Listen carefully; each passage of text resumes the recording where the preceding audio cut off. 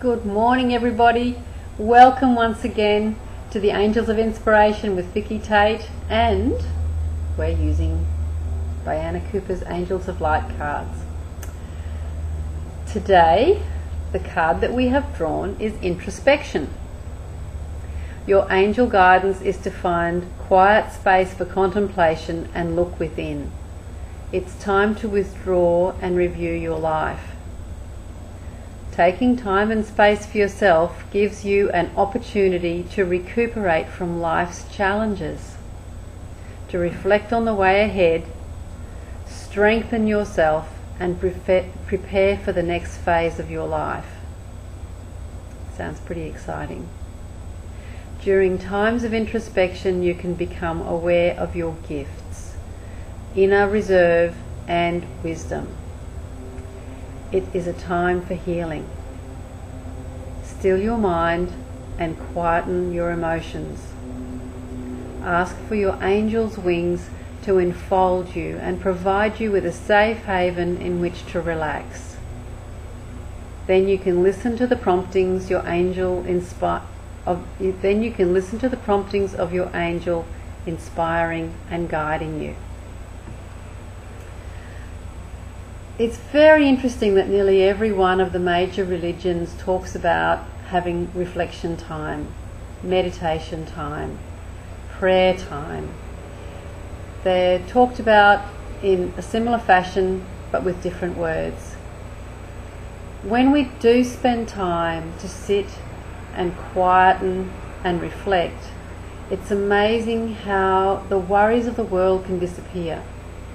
Now, for some people, when they first start to meditate, worries can become even more exaggerated because you don't have anything else to distract yourself with. And that's okay. Just allow them to flow, just like the waters of a river washing over stones. Allow them to happen, allow them to wash past, wash over you. Notice that they're there, and then let them go. Try not to get attached to any of those thoughts or feelings that will come. There's a very simple little strategy which I use in one of my meditations, which is to go into that quiet space and then create a large glass vessel. Can be any size, any shape of your own imagining. And then imagine all of those thoughts that you're having inside your head just flowing down into that glass vessel. At the bottom of the glass vessel is this beautiful, dark, velvety liquid. And the thoughts just float into that liquid. As they do that, they disappear. And then another thought will appear. And allow it to float into the jar, drifting down like a feather into the thick, velvety mass. And again it will disappear. And just keep doing this. If you can practice it for at least 5 minutes a day, most of us have some time during the day. Everybody I know goes to the toilet at some stage. I find the bathroom a wonderful place to sit and meditate and contemplate, because most times people aren't going to interrupt you.